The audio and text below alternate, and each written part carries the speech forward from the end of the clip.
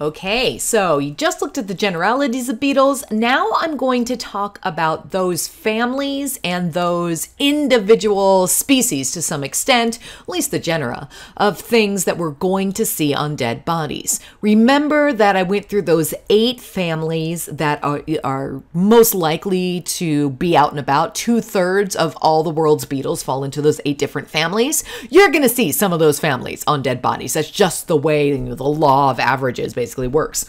They're going to be there. So we're going to see a few of those. I will point out those species that are most common. All right, so speaking of that, let's start with Staphylinidae. Staphylinidae, remember, are one of those 8 most common families, and Staphylinidae are commonly called the rove beetle. Rove beetles occur pretty much everywhere, all over the earth, and both the adults and the larvae are predaceous. You will find them under rocks or logs. They will be in carrion and on dung. The reason that they are on the carrion is because they are feeding on the maggots and on other organisms that are on that body. So we will see them feeding on little first instar, especially those poor little maggots that have no defense system. They're going to be feeding on those. They're predaceous. So we'll see those running around. Now, sometimes we will see the adults running around with their abdomen curled up and over their thorax. This is a lot like the way that we see the Dermoptera. Remember the earwigs or beetles, or earwig beetles. Wow, really? The earwigs. Running, or the scorpions, that sort of thing. So they will run like that, and this can freak some people out because it does remind them of scorpions. So they're not dangerous. I mean, these things aren't going to bite you or sting you in any way, and they're pretty small. I mean, look how tiny those things are. But there is one species that can cause an issue. We tend to see a wide variety of species running around on bodies. Because they are predaceous, we don't necessarily use them as a, say, time of colonization thing. They have to come after the maggots are there. So that's pretty much all we know about them. They are pretty small. But some do have this coloration, these bright colors. Usually when you see bright colors like this, remember that this advertises that these organisms might be dangerous. So one genus is the Podaris. Is that how we're going to say it today? Sure. Genus. So this one has a toxin in its hemolymph called pterin. So this pterin will cause dermatitis in animals. So in this case, they don't shoot it out like the bombardier beetle. They don't do anything like that. It's more like the Spanish fly, where it's just sitting in the hemolymph. And so if something eats it or squishes it or something like that, there's a toxin that can cause swelling of the dermis. So skin reactions there. So those can be a little iffy. So if you see one of these, you don't want to squish it on your skin because that can cause a bit of a chemical burn. But otherwise, they're completely innocuous. They're kind of fun to watch. They're going to be under things. I've seen bodies where you roll them over. There's just a whole mess of rove beetles underneath there. Easiest way to tell the rove beetle from anything else, this big old pronotum and these little stumpy elytra. So you can see most of its abdomen there. It has a variety of different antennae, but little teensy tiny elytra. All right, the next family are the Sylphidae. Now, the Sylphidae are commonly called the carrion beetle, the sexton beetle, or the burying beetle. So these are distributed worldwide, and this family has over 1,500 species worldwide. So it's a pretty common species. And the reason it is called the carrion beetle is because the adults are often associated with the early stages of decomposition. They will usually arrive within the first 24 hours after death of an animal. So we do tend to see them on a regular basis. Now, the adults will feed on the eggs and the first instar larvae, or the newly hatched larvae of flies that feed on carrion. So they show up very quickly and they're predators. Now, the larvae are associated with later stages of decay and they actually feed on the carrion itself. So we have two different stages that will feed on different substrates. One is a predator in the adults, the other are actually saprophages. They're carrion feeders in the larvae. Now, overall, sylphid beetles are medium to large in size. And both the larvae and the adults are pretty easy to identify due to coloration and body form. Now, these are both sylphidae, but they look significantly different. So we do break them up into two major subfamilies. So when you see this INAE, remember that means subfamily. So we break them up into the Sylphinae and the Necrophorinae. So this is based on the body form of the adult and the preferred habitat. So the Sylphinae tend to be found on large carcasses. They have larvae that have a single ocellus on either side of the head, so just two simple eyes, and they are very, very heavily sclerotized. The adults have rounded elytra and a very prominent thorax or prothorax. So this is typical of the Sylphinae. You can see this very prominent prothorax region, these rounded elytra. This is what the larvae look like. They look like flat armored maggots, basically. Okay, but they've got 6 legs. They got an obvious head capsule. So very, very dark in coloration for the most part. Okay, now, the Necrophorinae, on the other hand, these tend to be found on small carcasses. This is very strange. I always thought this was weird because the Necrophorinae tend to be much larger than the Sylphinae, but the smaller ones are found on the larger carcasses, while the larger ones are found on smaller carcasses. So these are the group that we often call burying beetles, because what they do is the adults will grab these tiny carcasses and bury them in order to feed their larvae. So while they will show up on other carcasses in order to feed themselves on the maggots, they will take small carcasses. When I say small carcasses, I'm talking, slugs and really tiny birds and things of that nature. So tiny, tiny carcasses. So they will bury those carcasses and lay their eggs in that buried carcass, hence the name burying beetles. Now, the larvae have a cluster of 6 ocelli on either side of their head, and they're sporadically sclerotized. So if you look at their sclerites here, they've got parts on the dorsal surface that are sort of sclerotized right in the center, but the rest are very squishy. They're not fully armored like the Sylphinae over here.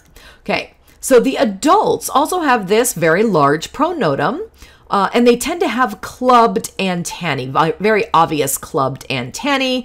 The elytra are shorter than the abdomen, so they don't cover the full abdomen. Notice in the Sylphinae, they fully cover the abdomen, unless they decide to stick out their butt right there. Okay, so major difference between the Sylphinae and the Necrophorinae. And I bet you could write the quiz questions just on your own right now if you tried. All right. Scarabidie. Of course, we're going to see Scarabidie in bodies. Remember, this is another one of those 8 major families. So the Scarabidie are the scarab beetles, and this is one of the largest beetle families. There's over 19,000 species that are described in Scarabidie. 1,400 of these are in North America. Now, the adults tend to be these robust beetles with a convex back and an elongate abdomen. So they have these sort of just round beetle-y backs. So, I mean, really, these are what you think of when you think of beetles, these scarab beetles. The larvae are large and C-shaped with obvious head capsules and legs. So people tend to call these grubs. So anytime you see a big old C-shaped beetle larvae with legs and this obvious head capsule, it's a scarab larvae. Okay, so scarab larvae, C-shaped, and they just beetle-y looking beetles. Now, the ecology of Scarabidie, highly variable, because of course it is. They're extremely diverse. There's so many of them, so they're going to be all over the place. Some of these scarabs will live on fungi, some on flowers, on fruits, plants, in the nests of animals, but the majority live on dung, on carrion, and on decomposing plant materials. So a lot of them are decomposers. The adults in general are brown or black, but there are some really nice brightly colored species like we see here. These are so pretty. These are my favorite scarabs. They're just so beautiful. All right, now, a large group in this family are called the dung beetles, or they're called the tumblebugs. So the dung beetles or the tumblebugs, these are these beetles that will feed on and feed their larvae on balls of dung, on balls of poop.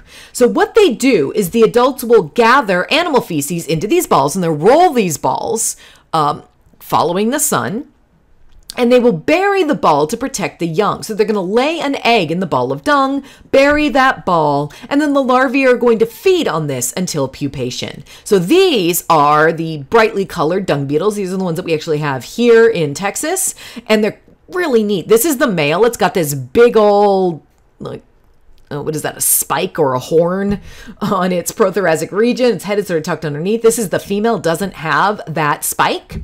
And so they'll wander through cow pastures. And these beetles, you can actually see them shining in these cow pastures. So you're just driving by, it's all bright and sunny out, and they just, the light will glint off of these beetles. And these beetles are attracted to farts. This is an amazing thing, these beetles, man, nature. So what'll happen is when a cow leaves a cow patty, it's going to release some gas, it's going to fart, and these beetles are going to come running because that means there is fresh dung in the field.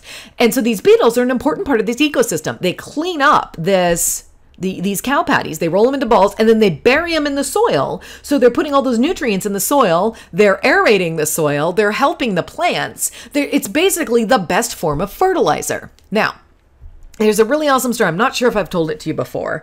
I teach these classes a lot, but regardless, I'm going to tell you anyhow. So there's this big story about dung beetles in Australia. So dung beetles have evolved with large animals that produce a lot of dung, especially things like cattle, right? Or big ruminants. They didn't have cattle in Australia until we colonized down there. The original peoples of Australia, they're not an endemic species. They're not a natural species down there. So they didn't rear them down there until, say, Europeans colonized Australia, and they brought with them cows. This became an issue because cows eat a lot and then they poop out a lot. And there was nothing there to take care of all of those cow patties. So people are, rearing cattle, and there's nothing taking care of the dung, nothing aerating the soil. There was a lot of problems with this. So the government actually said, okay, we got to figure out how to fix this problem. So they found out about these dung beetles, got some entomologists involved. They imported a whole bunch of dung beetles, and they found that they took care of those cow patties just really, really quickly because that's what they do. So they did that. Wonderful. Now, Australia is brutal. And so there were frogs down in Australia that found or figured out that they're these big old juicy beetles now. I mean, look how big and juicy these dung beetles are. And so imagine all these dung beetles rolling around. They don't have a lot of protection. They don't produce a lot of really nasty substances. They're not really spiky. They can't fight back. So these frogs are now figuring out that these big juicy beetles around that don't know how to fight anything off. So the frogs would hang out by cows and wait for them to poop, and then these big juicy beetles would come to them and the frogs would eat the beetles. So then the problem came back. So now we've got cow patties everywhere. There's these native frogs that are eating these imported beetles. That became an issue. So the government again went to entomologists, and they went and found a really crazy strong rhinoceros beetle. These beetles have really, really thick exoskeletons.